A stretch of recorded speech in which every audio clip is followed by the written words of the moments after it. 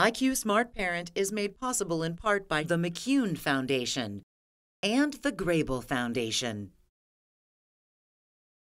If you think science, technology, engineering, and math education are only for the classroom, think again. Today, we're uncovering unique STEM activities in some very unexpected places. Oh my gosh, that's it! We'll take you from the side of a stream bank to a typical toy room transformed into one fantastic maker space. And we'll show you how technology is changing your child's phys ed class at school. That's all coming up on this episode of IQ Smart Parent, and it starts right now.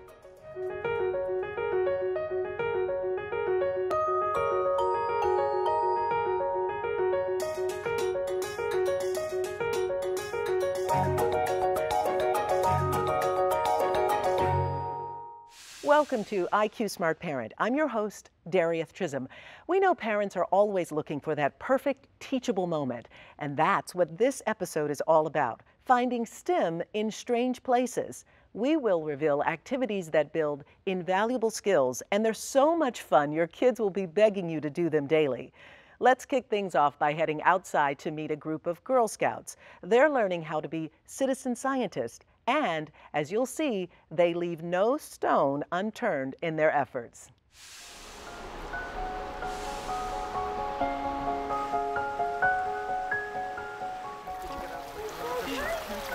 Dip your toes into the wet and wonderful world of a stream girl. Oh, there's a bunch of bugs on there. Ooh, there you go. Look at that one. And then there's Ooh, look at him go. They're so fast. But this program title is more than just a clever mashup to talk about learning STEM concepts in a stream. STREAM stands for Science, Technology, Recreation, Engineering, Arts, and Math. Caddis will make a tiny little house for them. Stream Girls exists thanks to a unique partnership between Girl Scouts USA and Trout Unlimited. That's a national nonprofit dedicated to conserving cold water fisheries. There's two. Okay, pick them up. Because what we want to do is kind of look in here. You never know what's in here until you start inspecting. This is the first ever Stream Girl program, and it's being held in northeastern Pennsylvania. Hopes are high for many more to come because these educators believe the best way to make the learning real is to make the learning real hands-on. No. Wait, I did. Oh my gosh, that's it. A textbook is so one-dimensional. It's words, it's pictures on paper. It doesn't give you the smells, the touch, the feel, the look, the sense of the air around you. I got one. Oh, I got two. Oh, I see it. Oh, get it. Multiple scientific studies show hands-on activities stimulate different parts of kids' brains. The more parts of the brain that you use, the more likely you are to retain information.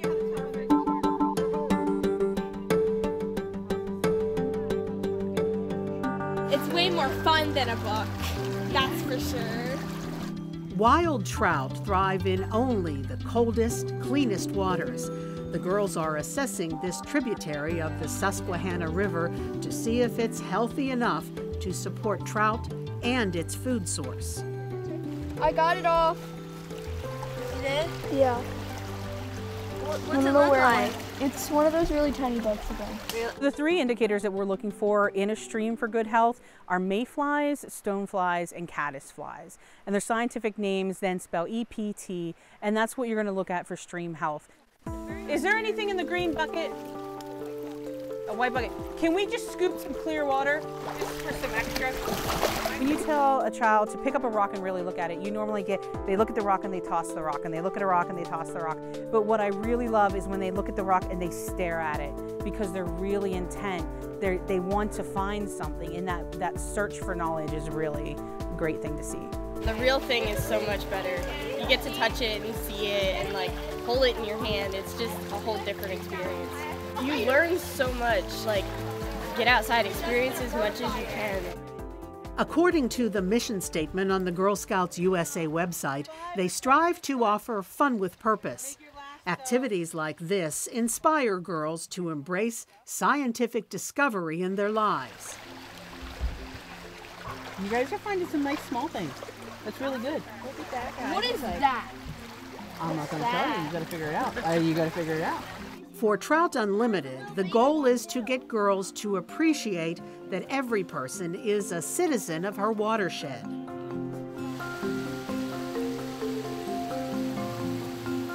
Watersheds support wildlife and human activity, but they are threatened by development, pollution, and climate change. If the water is unhealthy for wildlife, odds are it's not healthy for humans either. We're a small part of a much bigger picture, opening them up to more and more ideas about how to incorporate the conservation message with their life. And that just builds a much more rounded individual. Look at his eyes. He's got the larger eyes in the front. All right, and that helps him with his vision to hunt. Now look at he's taking up a stance. Look at that. Trying to make himself look big to get away from me. The learning skills, the education side of the fun that we did today was that they were doing the scientific method. They took a guess on whether this was good quality stream. They went out, they observed, they collected the data, they analyzed the data by counting the species, and then they made their assumption based on that. Especially in the bucket and she will come on. At the end of the two-day program, they'll earn a Stream Girls badge for completing 8 core activities, exploring the watershed as scientists, anglers, and artists. If you don't have the value range correct in the beginning, then it's all just kind of be medium. I think incorporating the arts really helps kids as they're learning the science. You can take snapshots and that's good, but if you can slow down enough to immerse yourself and really look, really observe, and try to capture what you see, that makes the experience much more memorable.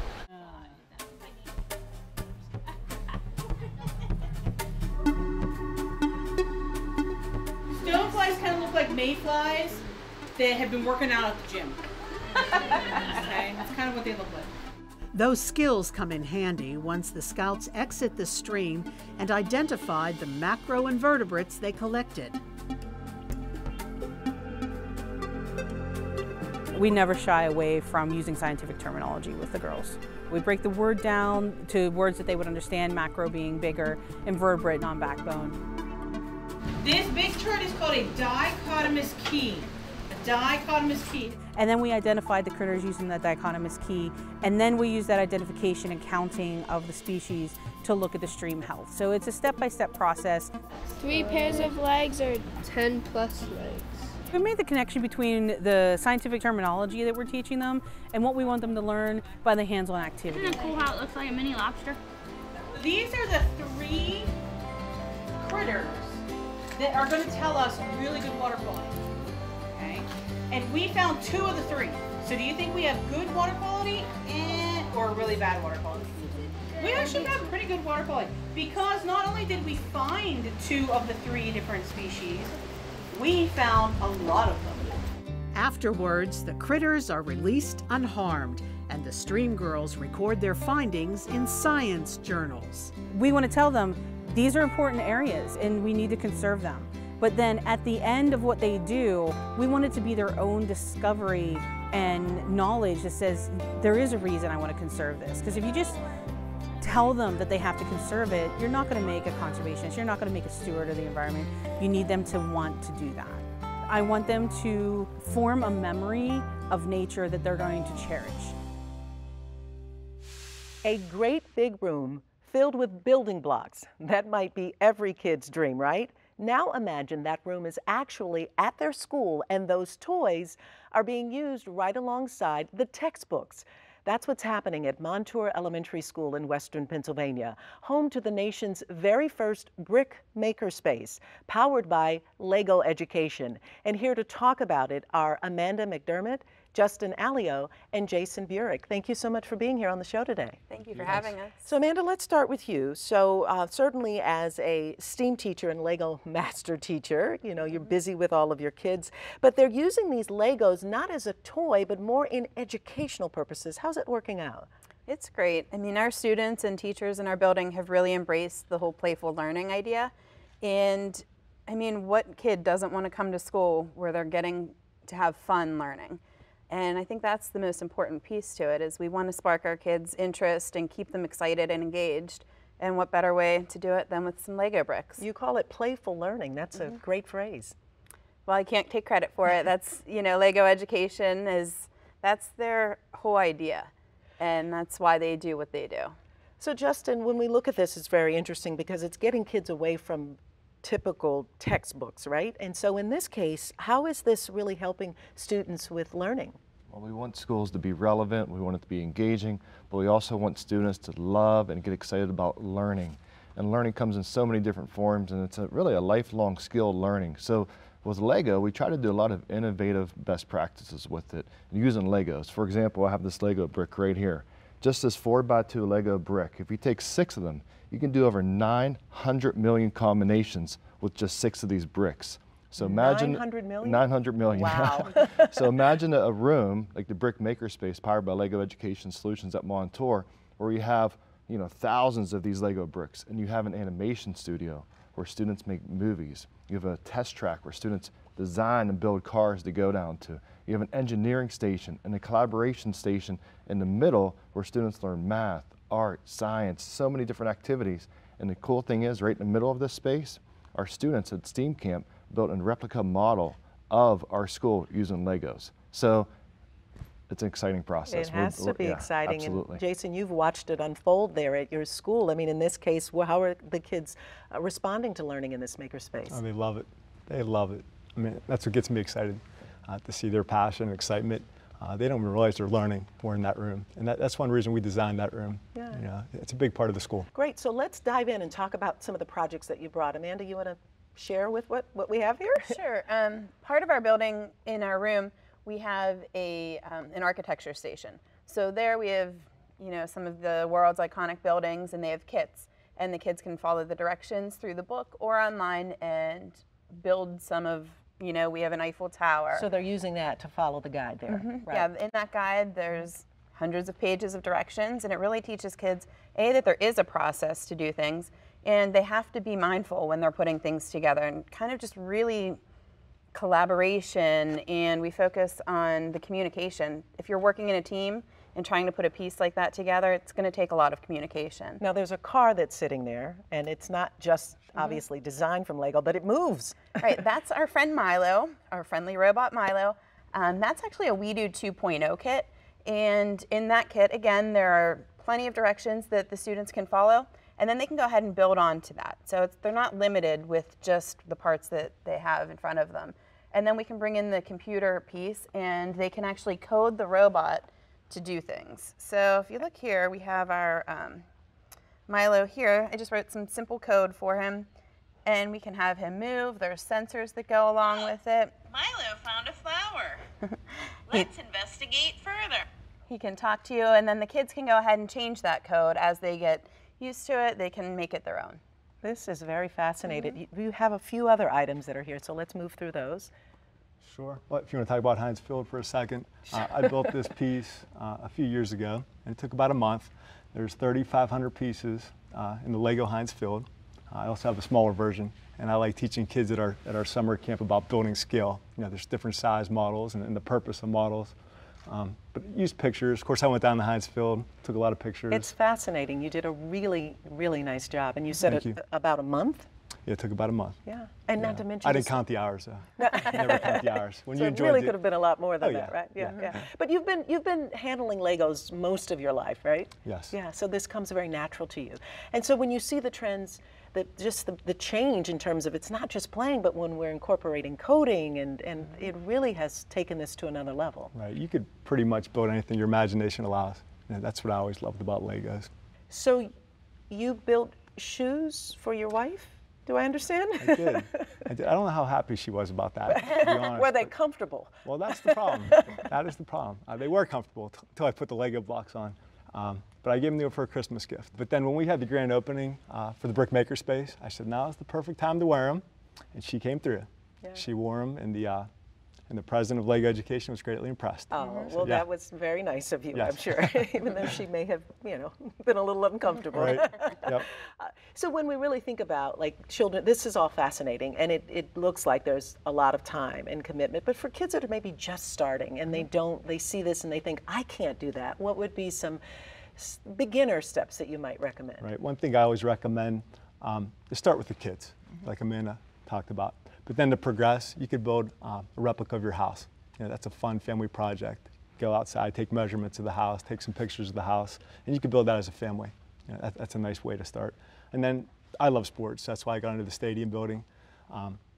But just give it a try. Don't be scared to fail.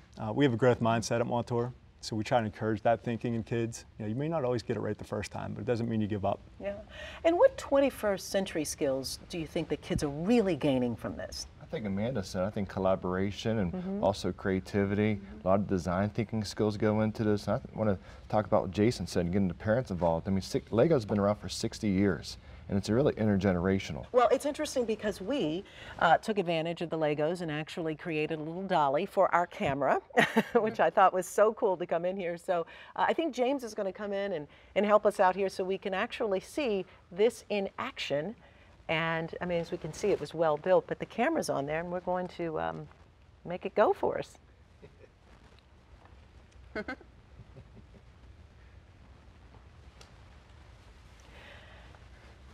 And the cool thing about this is this was something that we made for a specific use. It's functional, it works. We can use this, and it goes to show that you can really create some functional prototypes.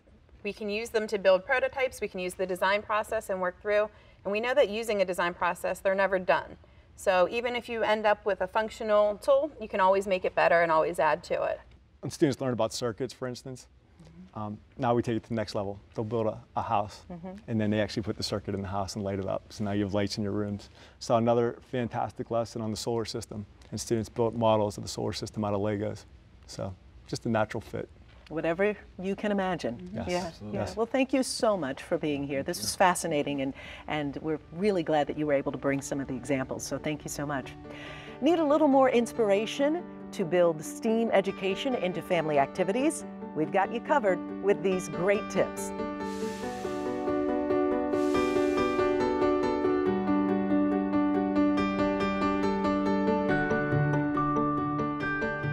Raise independent thinkers by turning everyday activities into STEM challenges. Provide different-sized containers during bath time so kids can measure water and experiment with volume. Build observation and estimation skills by asking kids to guess how many pasta noodles are in a bag or how many candies fit in a jar. On the road, let kids chart the route to your destination. Provide materials so kids can plan and build an obstacle course in the backyard. And finally, encourage kids to create their own board game and play it at the next family game night. No doubt about it, technology is changing the way kids learn in the classroom, but it's also changing the way they stay fit in phys ed classes. Welcome to our next guest, Joanne Light, the chair of the Physical and Health Education Department at Slippery Rock University in Pennsylvania. Thanks so much for being here. Thank you. Now, I can remember phys ed classes being, running outside, playing dodgeball, being very physical, but of course with technology, it's changed the way that kids are experiencing phys ed. How so? Oh, most definitely. Technology has energized physical education. It's made it exciting and accessible for children of all ages. It allows the teacher of the 21st century to combine the whole body and mind concept into total wellness, and technology helps us to do that. Well, some parents may think, but wait a second, that means kids are sitting down and they're looking at their cell phones or on a laptop. That's not being physical. How is it still encouraging physical activity? It's encouraging physical activity because there's so many ways that we can get up and move, even though we might be looking at a device or looking at a screen.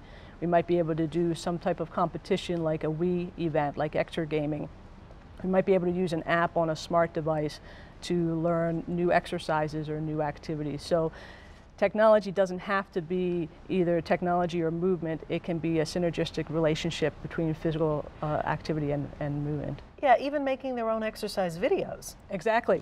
Students now kids know how to use all those devices. They have a smartphone. They just make a video of them exercising, make a video of them doing some type of athletic skill, and it's a great way to use technology. And I would imagine there was a generation that really got this. I mean, obviously, there was a time when kids were primarily playing with their devices, but now with this encouragement to be more physical, it has become second nature to them, perhaps. It has, for sure. And as I train future teachers, they all come in with this technology background, so it makes it a lot easier to train the future teachers how to teach using technology because all the children have devices. How do you see this growing into the future, and are there other ways or things that we just haven't begun to implement?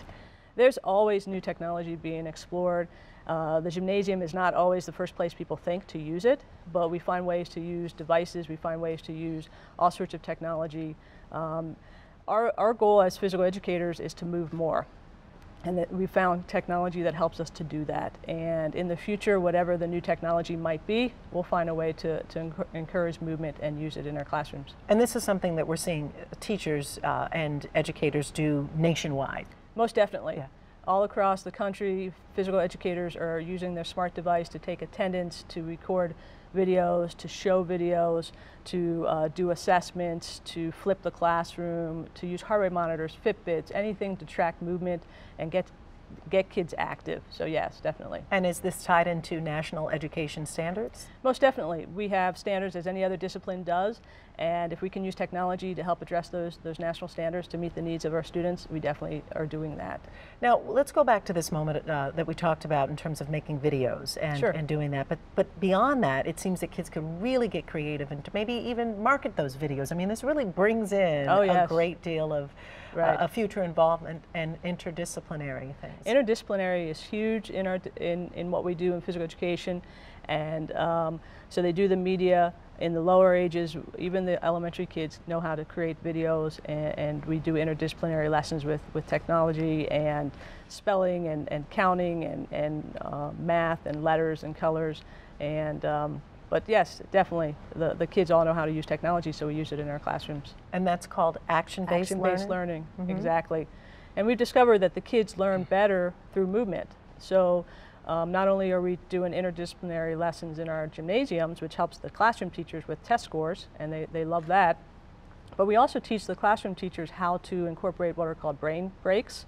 We like to call them brain boosts, because when the kids sit for a long time period, they can't learn. And so the research shows that if the kids get up every 30 minutes, every hour, you have some type of activity with a partner by themselves, 2-3 minutes, they get up, they move, they sit back down, they concentrate better, they focus better, they learn better, they recall. And so brain breaks are a great thing that we can teach our elementary school teachers, even the high school teachers, to do, get kids up and moving when they're outside of physical education class. And how do you teach phys ed teachers and educators to use QR codes? QR codes are wonderful. If they have any type of device, some schools are bring your own device, BYOD. And even if you don't, if you just have a few in the classroom, you scan the QR code, it can take you to a video that you can view of an activity that you might need to perform in class. It could be a clue for a scavenger hunt. So you're moving to get to the next clue. And there's a lot of ways you can use QR codes in our classroom. And does technology level the playing field for kids that maybe aren't naturally physically gifted or might even be challenged in some way? Technology is a great tool to engage every child. Because when we went to school, we played volleyball, basketball, and softball, and not everybody likes that. And we missed all the kids who needed to move or who wanted to move in a different way. So the technology allows us to incorporate individualized instruction. It could be an app, it could be extra gaming, it could just be a video of Zumba or yoga that a child wants to perform. So know what the kid likes, find their passion, and then find the technology that complements it. And I understand you've also incorporated the use of heart monitors. Heart rate monitors are wonderful because you teach the children how to exercise in their target zone so they know that it's beneficial. And usually the kids who dislike the heart rate monitors are the really good athletes, because now they actually have to work to get into that zone. And the kid that you thought might not be working so hard is really working pretty hard. How do parents really take this, what their kids are learning in school, in their phys ed classes, around technology, and encourage more movement at home? That's a great question.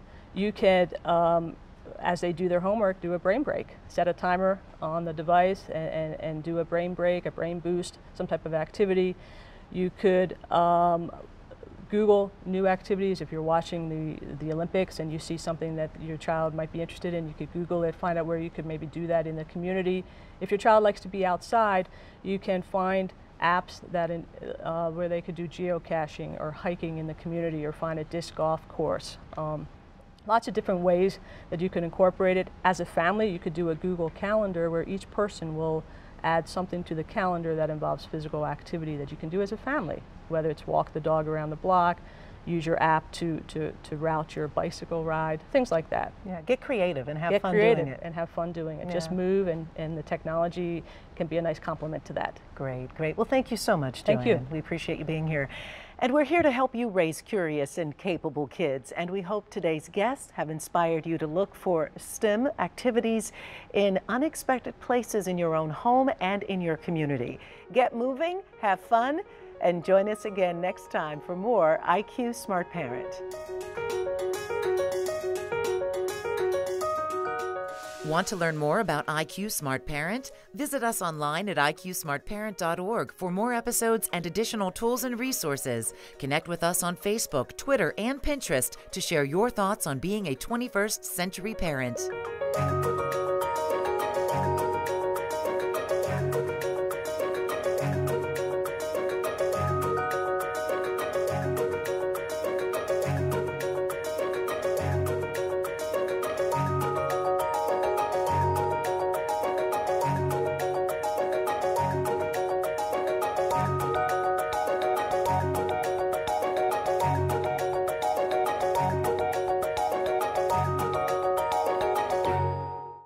IQ Smart Parent is made possible in part by the McCune Foundation and the Grable Foundation.